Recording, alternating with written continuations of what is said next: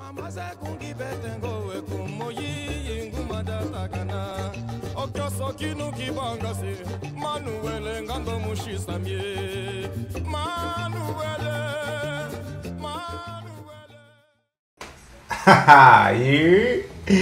Tulipy Podcast coming back at you with another video. I recently saw this question posed by an individual. They were curious to know, how long did it take you to learn multiple spins? I've heard some people say anywhere from 4 years to a couple of months.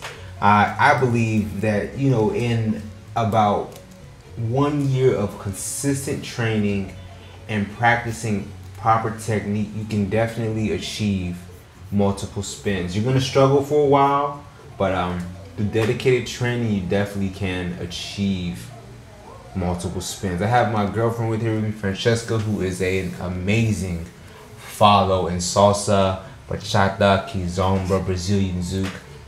I want to ask you, Francesca, looking back on your dance journey, your dance career, how long, well, first off, can you do multiple spins? It's a struggle for me still. How long have you been practicing multiple spins? Consistent, maybe about a year, 2 years. Okay. And do you have, is there anything you learned that kind of helped benefit you, that helped you achieve those multiple spins?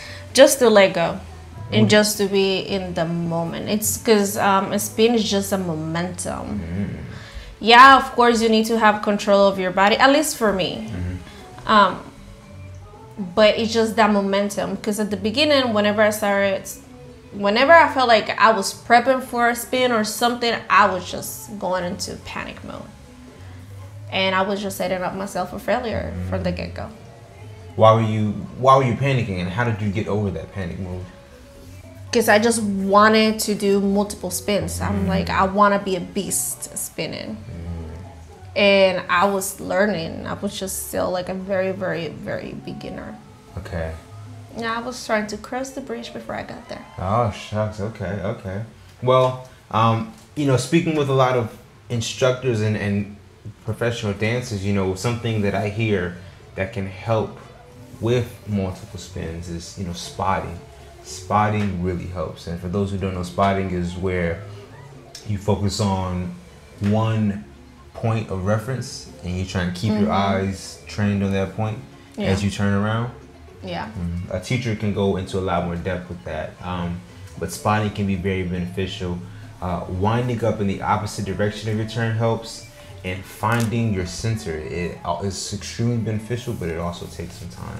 Well, so here's an advice. So like Terrence was saying, spotting is definitely extremely helpful, and that's what's gonna keep your head in place so you don't lose your balance. And it's not just that, it's your core, but also something that I learned recently, it's releve.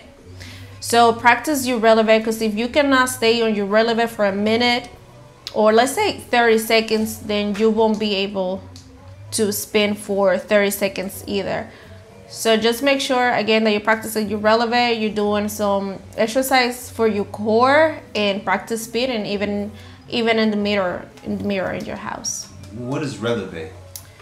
So let's say that you're standing up, you are lifting your weight off the ground until you stand on the ball or your feet. If you want more tips on how to do releve, you can just do a quick YouTube search and then spell RELEVE. And this is something, this is a technique also used in ballet. These are just some thoughts that I had. I would absolutely love to hear from you all. What are your thoughts and opinions? Any advice for anyone out there who is struggling to accomplish multiple spins? Please let me know in the comments down below.